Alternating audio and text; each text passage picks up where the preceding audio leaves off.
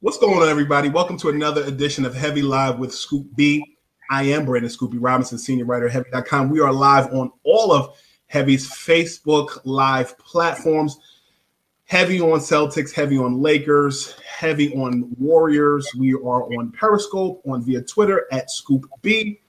We are also on Heavy's YouTube channel.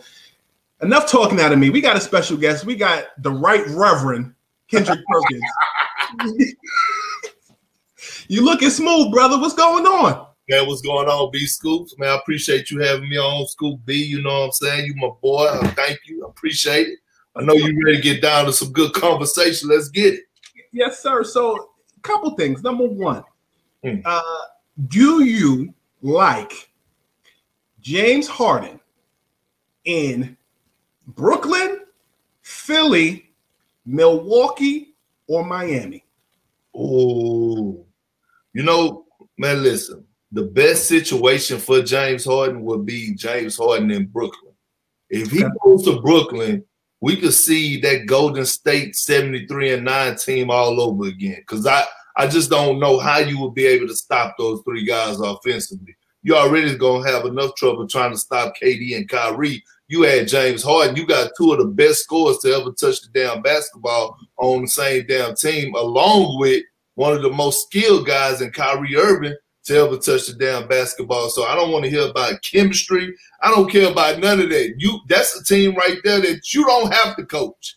You got so much offensive firepower, you don't have to coach them. So I would love, I think it would be must-see TV if James Harden was on the Nets. Like that, they would have to go back and redo the schedule and put them on the schedule for the national televised games, every single game, 72 of them, because that would be must-see TV. All right, so I got to take a step back for a second. So from what I've been told, in order for any deal to potentially happen between the Houston Rockets and the Brooklyn Nets, it would have to include Kyrie or KD. That's been said on the internet. I've heard more along the lines of Kyrie. I've heard that it would have to be a package including Karis LeVert, Jared Allen, Spencer Dinwiddie. If you're Brooklyn, do you give up Kyrie or KD to get James Harden? First of all, KD is not going anywhere. But if I'm Brooklyn and I'm looking to do what's best for this Brooklyn team and I'm looking to get better, hell yeah, I trade Kyrie for James Harden in the heartbeat. I don't even think about that. But if you also got to think about on the flip side of you got to run it by Kevin Durant. And they formed this team together. So, you know, Kevin Durant is not going to turn his back on Kyrie. But I'm not Kevin Durant. I don't owe Kyrie nothing if I'm the GM of this team or if I'm in the front office. My job is to do or make the best decision for the Brooklyn Nets. And if I have to trade Kyrie head up for James Harden, God damn it, I'm going to do it. I am. You made mention of Kyrie, man. I know that you more so than Kai has been talking not so much, but when you look at what you said about his talent, you've been a teammate of Kyrie's. You came on my podcast, Scoopy Radio, and you kind of itemized your thought process about Kai. We've moved past that. What do you like about his game? What do you like about him as a person? Well, the thing I love about Kyrie as a person is that he's the ultimate competitor. One thing about it is that no matter how bad of a game he's having, he's going to compete. Like he could be 0 for 15 and still have the last shot and have the confidence to sink it, right? Mm-hmm. The thing about Kyrie's game that's so unique is that we've never seen a guy that handles the pill and is able to maneuver through traffic the way he is at that size. And with that being said, his skill set, we haven't seen that before. Not for a guy that's, 6'1" or 6 foot under, right? He's not that tall. And below the basket, he's not that athletic, but he's one of the greatest finishers that we've seen of all time. So you look at Kyrie, man, and arguably in my eyes, he will be a future Hall of Famer, right? I mean, that's without a doubt. But what he brings to the game and what he's brought to the game, You can't ever replace that. Perk, what did you make of the Lakers, LeBron James, and Anthony Davis in their offseason? Man, they won. They won, Scoop B. They won big time. Like the way that Rob Pelinka was aggressive in free agency, I was expecting Lawrence Frank to be that aggressive for the Clippers. Right? I mean, just think about it. Rob Pelinka got off a Danny Green contract and went signed to Wesley Matthews for $3.6 million. Right. He was able to land Montrezl Harrell from his rival, crosstown rival, 6th man of the year, a guy that's giving you almost 20 a night. Then you go and then you already had Dennis Schroeder, who you traded for, and got him back, a guy that's still in his prime, was a run-up for the 6th man of the year, and who's capable of giving you 20 a night also. So you sign Anthony Davis to a 5-year. You lock in LeBron James for two years after next year. And it's like Rob Pelinka is making all the right moves. He's making all the right moves of a team that's looking to win his first title. And I'm looking at this Laker offseason and the additions that they added, and I'm like, if somebody don't make a move right now, they are the clear-cut favorites. I think that Danny Green and Dwight Howard were the additions that the Philadelphia 76ers needed. What say you? Oh, I agree. I'm a fan of both of them guys. I think Dwight Howard has learned, and his time from being away from the game, he's got a different appreciation. His leadership skills are better. So he's going to help Joel Embiid out tremendously. And what people don't realize is that Dwight and Joel can play together. Because Joel loves to pop. He loves to pick and pop. The White could be that dynamic roller to the rim. Like, I could see them playing spot minutes together and actually doing pretty well. But he could mentor Joel Embiid. And then you take Danny Green, who's just a class act, right? You can't replace that much championship pedigree. Yes, he's a guy that could stretch the floor and shoot the three, is what the Philadelphia 76ers has been lacking in spacing. But his leadership skills, you can't replace that. That's a championship pedigree, man. And a guy that's going there that is going to be on the same page with Doc Rivers because of the championship mindset and how he's going to embrace this role. I love it also for the Philadelphia 76ers. When I look at the 76ers and I look at Danny Green, two numbers I want to throw out there. Number one, Danny Green this past season shot 36% on catch and shoots. Dennis Schroeder shot 40% on catch and shoots this past season for the for the Thunder. Yeah. When you look at Danny Green, do you expect him to shoot more or less in Philadelphia as opposed to this past season in LA with the Lakers? He's going to shoot more. He's going to be in that starting role. I could see them going with a lineup like Steph Curry, Ben Simmons, Joel Embiid, Danny Green, and Tobias Harris. And what's going to happen is that he's going to get open looks because of the paint being so congested because of Ben Simmons and his lack of shooting. So once Danny Green started knocking that down and making guys respect him again, is going to open up for Ben Simmons. So I can see him taking a lot more threes than what he did with the Lakers. Perk, when I look at the 76ers, two things stand out to me. Number one, not this past season, but the season before, the Sixers had to make the decision to retain Jimmy Butler, to re-sign J.J. Redick, and also keep Tobias Harris at the same time. Jimmy walked, J.J. walked, and they re-signed Tobias. They added Al Horford. Ben Simmons was the starting point guard, and then you had issues with health throughout the course of the season. So here's my question. When I looked at the Sixers 2 seasons ago, oftentimes in the half-court set, you saw Jimmy Butler at times moving the ball as the point forward with Ben Simmons not having the point guard duties, and it worked for him. I use this analogy often. He looks like a taller Stephon Marbury with LeBron James size, holding the ball like bread, getting to the basket with ease. Right. When I look at the Sixers this year, do you like Ben Simmons as a role that LeBron played in Miami with the Heat?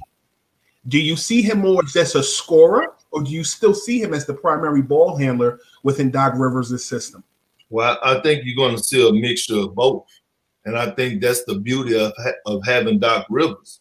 Doc Rivers is going to be that guy he's going to put Ben Simmons on a low block and actually space Joel. He's going to be that guy who's going to use Ben Simmons in high pick and rolls and having him go to either get a deep seal where he can shoot his jump hook or be a live threat to the basket. And then he's going to use Ben Simmons to be that guy playing the dunker spot. And then on top of that, in transition, Ben, go, get it and run, get it and go. So I can hear Doc right now yelling at Ben Simmons about push it, push it, push it, pace, pace, pace. So in transition, we could see Ben Simmons running that point like we always seen him do. But in the half court set, we could see him being that power forward that he was at LSU and killing people in the paint, being a lob threat, getting easy dunks, using his athleticism, shooting that jump hook. So I think we're going to see a mixture of both, and I think this is why, along with Doc Rivers making Joel Embiid better and holding him accountable and putting him in position to be successful, I think that this is why Doc Rivers and the Philadelphia 76ers is a match made in heaven. Perk, learn me something. Does Simmons remind you more of Jason Kidd, LeBron James, or Magic Johnson? He's like a baby LeBron to me. Just because, 6'10", that stocky 250-pound frame, he's strong, freak of nature as far as attacking the basket and getting to the rim, fast, athletic, like all that just reminds me of Braun, just that side of his game and who Ben Simmons is, the way that he is defensively. He's a dog. People just don't talk about that enough, but he could have possibly won Defensive Player of the Year this year. Like, we can't knock that. Like, a guy who can switch 1 through 5, who's an underrated rim protector, and I do see him being a baby LeBron more than anybody else. Does Blake Griffin fit in Detroit? I have to see their team, to be honest. I just want Blake Griffin to be healthy. If he's healthy and he gets back to the Blake Griffin that we watched grow, the Blake Griffin that could stretch the floor now, who still got face-ups, who's still a hell of a finisher around the basket, we could be in for a real treat. The thing is that we need that healthy Blake Griffin, and he should be. He had extended time to rest, so I'm looking forward to seeing what Blake Griffin is going to bring back to the table. But it's interesting you brought his name up. It just goes to show you the power of playing in those big markets, right? Like the LA markets, right? Like with the Clippers, that's all we used to see is Blake Griffin, Blake Griffin. As soon as he got traded to Detroit, we didn't see Blake Griffin that much, and it's crazy. Do you like Chris Paul with the Phoenix Suns? I love it. Me too. I think he elevates the Suns to a top 5 team in the West, and if anybody is doubting it after watching him with the OKC Thunder, you go and package him up with Devin Booker, a guy who could lead the league in scoring, like a guy that's literally a walking bucket, and DeAndre Ayton. Chris Paul's about to do what he did for DeAndre Jordan, he's going to do that for DeAndre Ayton. And then they forget about the other pieces. The young kid Cam from, I think, North Carolina that's shooting free ball. They forget about, Jay Crowder, who they just added. And I'm loving it under Monty Williams. I think they're going to be a top 5 team in the Western Conference. Tell me something. When I look at the big man position, it's hybrid. It's the way you play big man, the way you and Shaq play big man. It's a new game, respectfully. But when I look at today's game, I feel like Dwight Howard was ahead of his class as it related to big men that can dribble, that like to do other things than just stand in the post all day. That being said, when you look at the Aytons, when you look at the Joel Embiids, when you look at the Karl Anthony Towns, I believe Hakeem Olajuwon was also ahead of his time. He was literally a center that was a guard. Absolutely. When you place those 3 guys, you're a big man, you have the perspective. 1 through 3, where do you rank Ayton, Towns, and Embiid? Well, I'm gonna say this. Embiid is number 1. Okay. Karl Anthony Towns is number 2, and Ayton is number 3. That's how I rank them. And when you look at Embiid, I mean, he's a generational talent. Like the things that he's able to do is ridiculous. And the only thing that's holding Embiid back is his cardio and condition. That's the only thing that's holding him back. If he was to drop 35 pounds, you could book the MVP going to Joel Embiid. You could book that if he was to get in some shape. Like if he got in shape, it would be open for the league. When I look at Embiid, when I look at Kevin Garnett, a guy you were teammates with in Boston, when I look at Hakeem Olajuwon, there's one thing that stands out to me. You know what it is? What's that? Footwork. Ooh, yeah. And Hakeem played soccer like Patrick Ewing played soccer. Right. Tim Duncan was a swimmer, and then he became, a basketball player, probably the best power forward that we've seen in our lifetime. Does Joel Embiid and his footwork remind you of Hakeem Olajuwon? Absolutely. Everything about it. When he go into his bag on the low block, it's nobody shaking and jiving like that, or giving you the slippery eels, the up and unders, the face ups to the fake spins to the turnarounds. Oh, you ain't biting on the fake spin, then I'm gonna give you the full spin, but I'm gonna give you an up and under with it to the jump hook. Like all that's in his bag, and that's Hakeem Olajuwon. And like I said, Scoop B, if he just lose 35 pounds. If he quit flirting with that 300-pound range and just drop them 35, we could possibly be witnessing and possibly saying that Joel Embiid game mimics Hakeem Olajuwon, because Hakeem was in shape. You got that that strong cut up body that's wiry, but he's strong down there. But if Joel was to get his body in any type of shape or get it close to Hakeem, oh man, what? Perk, Luka Doncic, year 3. Are you scared? Yeah. Look, despite Luka doing his 29-9-9 last year in the regular season, the worst thing that happened for the NBA was Luka saw that he could go to war against the Clippers, and he hung in there. Like, literally was putting up some ridiculous numbers against the Clippers, a team that was stacked full of guys, a team that was stacked full of guards that was supposed to be considered elite defenders. Kawhi Leonard, Patrick Beverly, Paul George, and he went to work on them. So if you could go to work on them in a 7-game series, he's coming back like, shoot, I want all the smoke with everybody in the league. And he should feel that way. League got to watch out, man. That kid is special. He's got goons. He got a nth degree black belt in James Johnson protecting him. How much of that do you think benefits Luka in Dallas this season? Oh, that was a huge pickup. And Dallas know what they was doing. You go get somebody who's going to protect your star, who don't have to worry about looking over his shoulder because he has a big brother like Johnson over there to watch out for him. So it was a big power move by the Mavericks. When you look at the Washington Wizards, your former Thunder teammate, Russell Westbrook, joins Bradley Beal.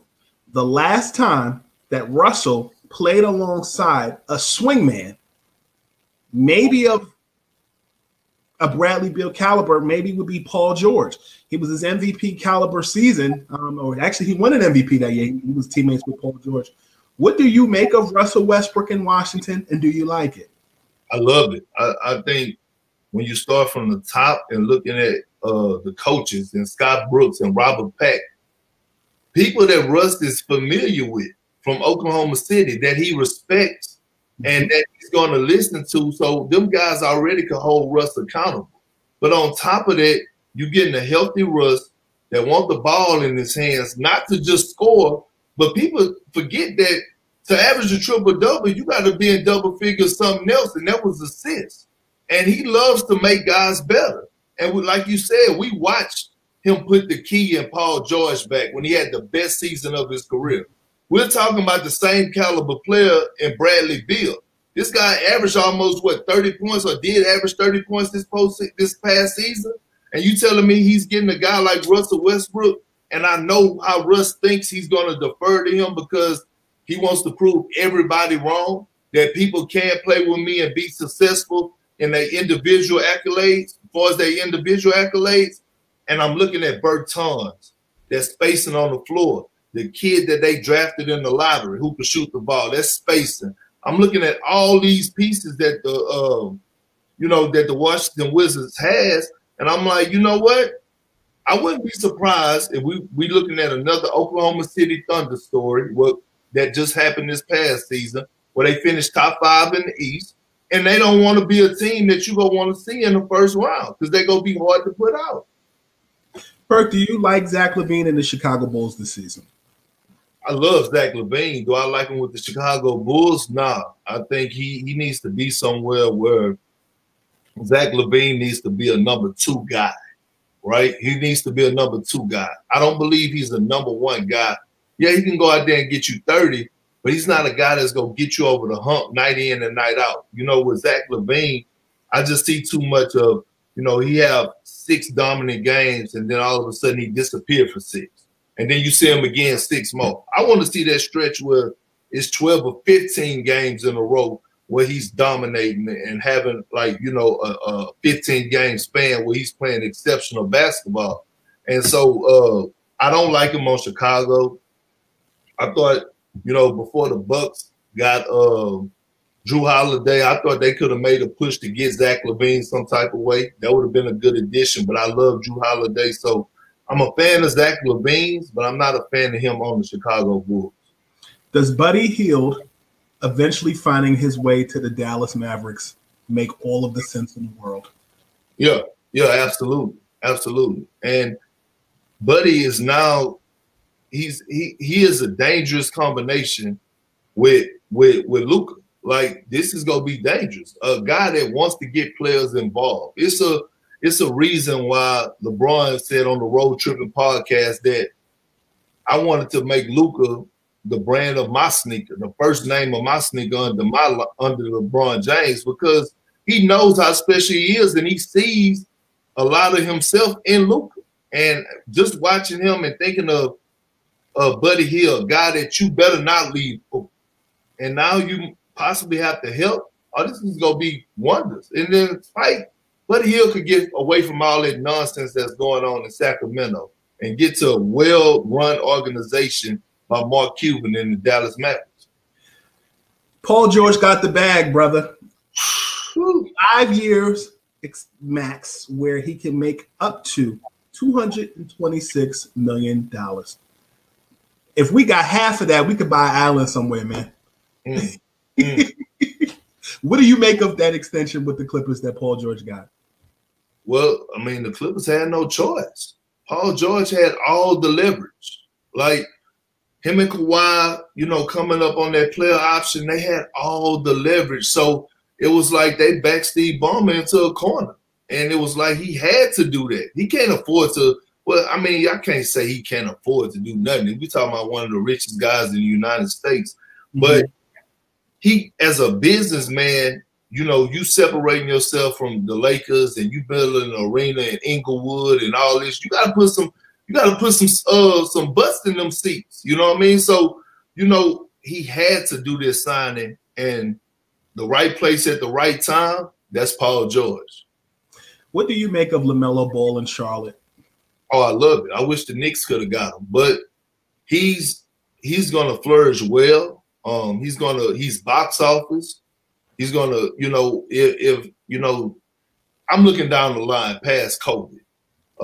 When fans are able to get back into the arenas at full strength, he's gonna sell out arenas. Like, when he's traveling around the world, people are gonna want to go see LaMelo Ball. And he has the swagger along with the game to make up as a franchise guy, 6'8", could do it all, passing. He's battle tested, got the shooting abilities, got the string on the ball on the handle, and he's a winner. He's a winner. Like everywhere he's been, not only do he put up ridiculous numbers, but he wins basketball games. So if I'm the Hornets, I am very thrilled to have LaMelo Ball.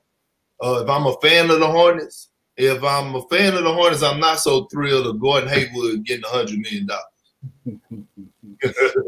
Yeah, he got the bag too. Yeah, finesse. Good. Tell me something. You and I are the same age, even though you are an old soul. When I look at the dynamics with LeBron, I put you and Joakim Noah in the same category of the not on LeBron James committee while you played, but I feel like that changed when y'all became teammates.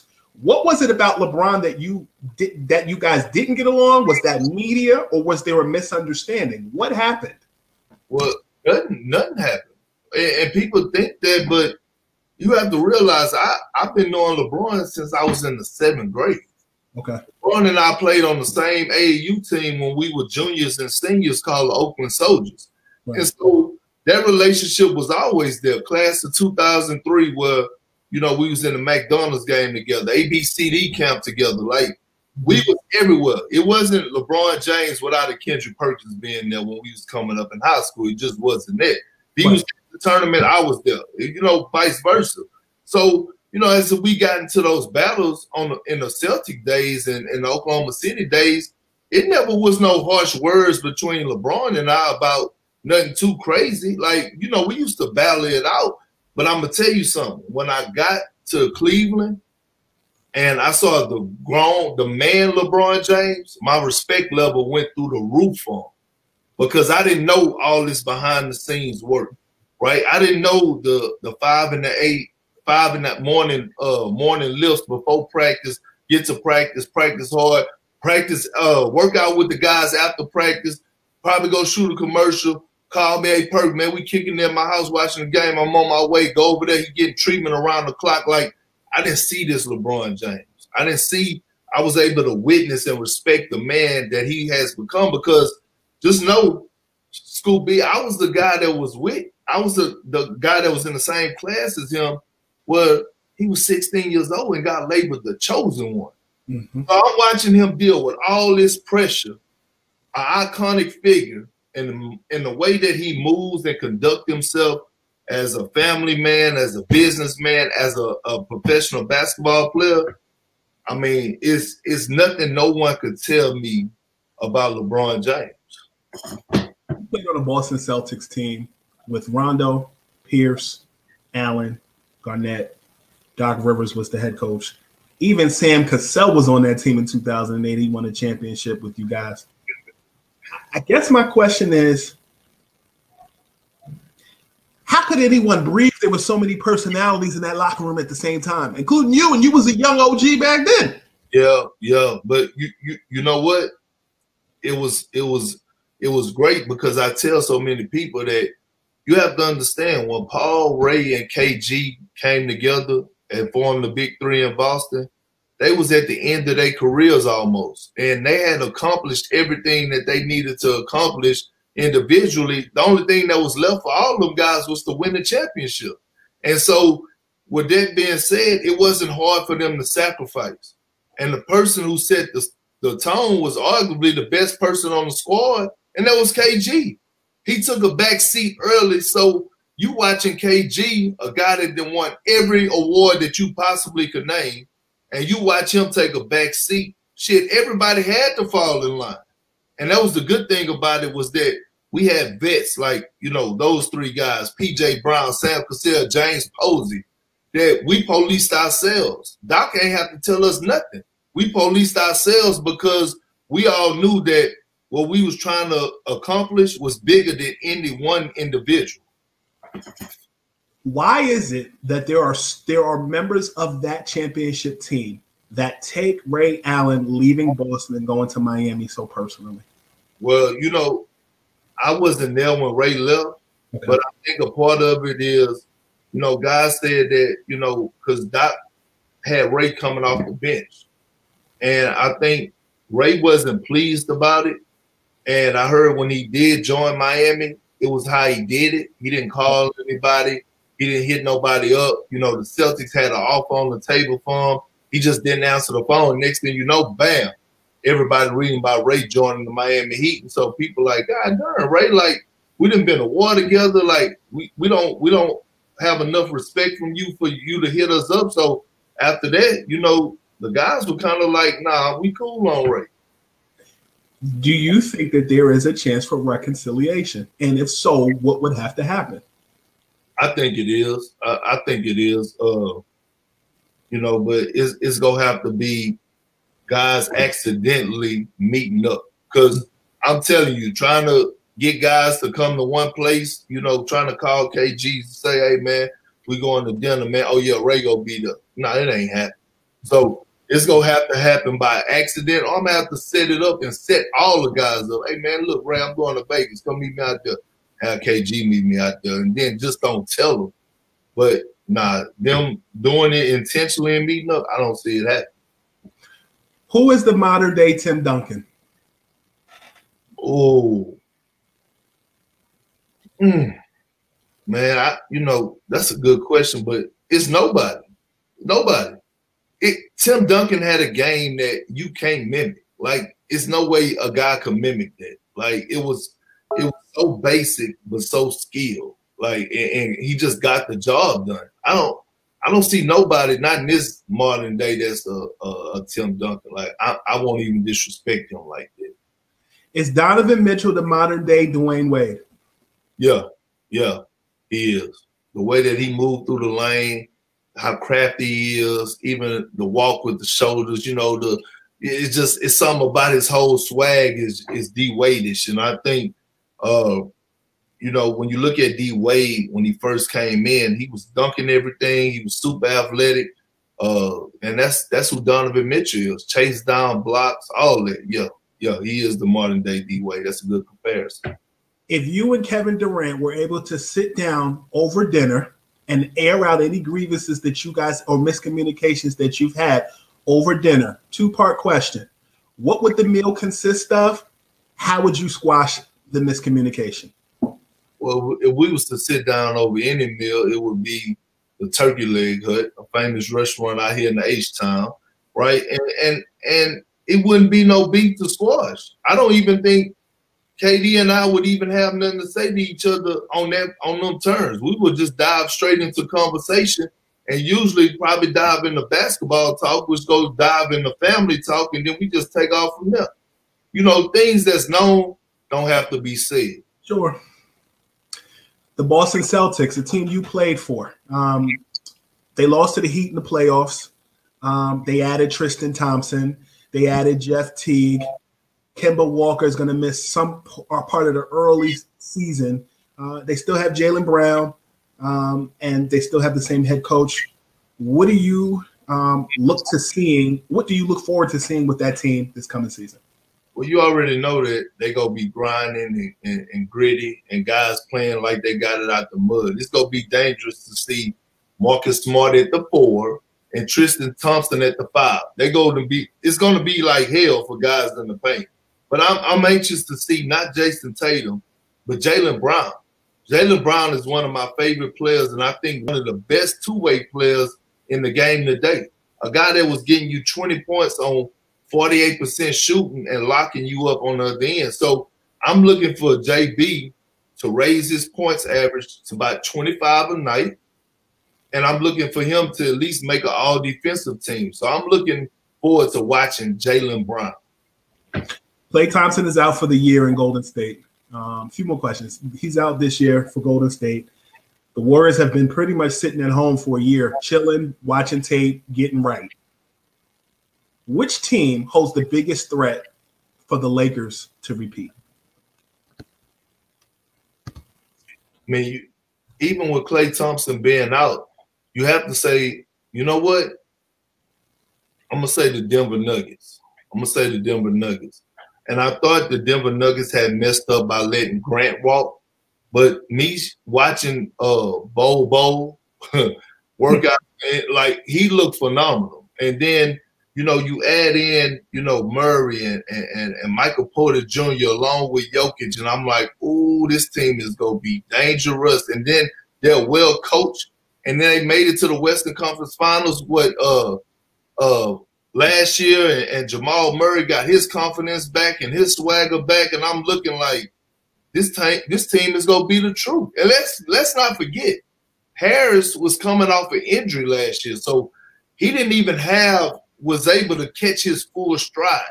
You get a healthy Denver Nuggets team right now, so they can finish number 2 in the Western Conference. If Derrick Rose were to be traded from the Pistons to another team, where would he have instant impact on if a contender was able to get him? The Los Angeles Clippers. I think if you got a chance to land D Rose, you take D Rose. And because, a healthy D Rose is better than Patrick Beverly and Reggie Jackson. So you instantly got a guy that could go for 20 to 30 points on any given night, possibly 50. One of the most athletic point guards to ever touch the damn basketball. And he showed us last year because I thought that he had a strong possibility of making the All-Star game. So you get a chance to get a guy like D Rose for low risk and high reward, you got to grab him. Do you see Giannis Antetokounmpo resigning with the Milwaukee Bucks? I do. I mean, if I'm in Giannis' corner and I'm part of his group, or I'm somebody that he gets advice from, I'm telling him there's no way you can pass up your lettuce, and the team is doing everything that they supposed to do for us getting you help. I thought the Drew Holiday move was huge. Them trying to get Bogdanovich was huge. Although it didn't work, they showing that they're trying to move in the right direction. Now you get your money, and we need you to go be Giannis, MVP Giannis in the postseason, not in the regular season. We need this performance out of you in the postseason. Do you see Jamal Crawford resigning with the team this season? I do. At some point, I think JC deserve a chance. What he looked like before he got hurt in the bubble was phenomenal. He was getting buckets, still facilitating, but he's a leader, man. He's the leader in a locker room that could help guide those younger guys. And I think the NBA as a whole, they take these veteran guys for granted, especially the good ones. That's why the Lakers, Jared Dudley, come back here. We gonna get you out the way. You coming back. Like, you can't take those type of guys for granted. Guys that's gonna sit on the bench for 5 to 6 games, but be ready to play on the 7th game and stay professional. Who's gonna be clapping it up? Who's gonna be giving advice to these young guys about how to be professional on and off the court? You gotta think about this. The NBA now is so cheap that they don't want to pay $2.4 million to a great vet to come in. Why not? Isaiah Thomas is 31. I talked to Earl Watson. He thinks Portland would be a good fit for him. What say you? Do you see would a Boston Celtics reunion be cool? Where do you see him fitting? I would love to see IT back in Boston. I think Boston would, and not knowing what's going to happen with Kemba, it would be a great fit. And then just think about what they have, like the history of what he done for the Celtics organization. Yeah, he didn't win championships, but he literally laid his body on the line for their organization. And I understand a business move happened, but if I'm Danny Ainge, I'm going out there and I'm going to get an IT because it's just adding more firepower to the bench. I was with you at that Lakers-Sixers game on January 25th when LeBron broke that record, broke Kobe's record. Kobe, of course, passed the next day. What do you remember about Kobe Bryant? Man, I just remember Kobe mindset, man, just the way that he approached the game. When you think about a fierce competitor, you think of Kobe Bryant. Like, he wasn't backing down from nobody. If you had, it's very rare that you have a shooting guard, that's your enforcer on your team. Like, Kobe was on those Lakers squads, and he was the enforcer. The way he carried himself, what he brought to the table, and what I think about is when I think of the Mamba mentality, I think of Kobe Bryant. When I think about no one that I could even think of would have been able to handle what Kobe did, how Kobe handled that Denver situation, what he was going through, and still being able to go back and show up to work and give people 40 pieces. Like, you got to think about how mentally strong you have to be to do something like this. So when I think of Kobe, man, I think of the fierce competitor, that enforcer that was at the 2 guard, and one of the best to ever do it. Last question. If you and Charles Barkley had the opportunity to sit down and have a podcast, what would you call it, and what would make it different than any other podcast? Charles Barkley is from Alabama, right? Yeah. I'm from Texas. Yes. So it's only right that 2 guys that speak with broken English, don't use words out of the encyclopedia, stutters, mumbles, whatever, but you get what we saying. You hear what we saying. Yeah. You would have to call it the Country Boys. Would it be over cigars, over food? Would it be straight conversation? Would it be interviews? Because I really think y'all got something. I think it would be food and cigars, but you gotta give Charles some wine or something, because I feel like a sober Charles, you're not gonna get the real, but a Charles that's not sober, you gonna get everything you're looking for. You heard it first, Mr. Perkins. Always a pleasure to talk to you, good brother. Cool, B. Same here, man. I appreciate you having me on. You're a busy dude doing everything on First Take and all of ESPN's programming. I'm telling you, you and Stephen A are booked and busy. Yes, sir. I appreciate you, brother. You guys heard Kendrick Perkins. Check him out on all platforms. You heard him. I'll talk to you guys soon.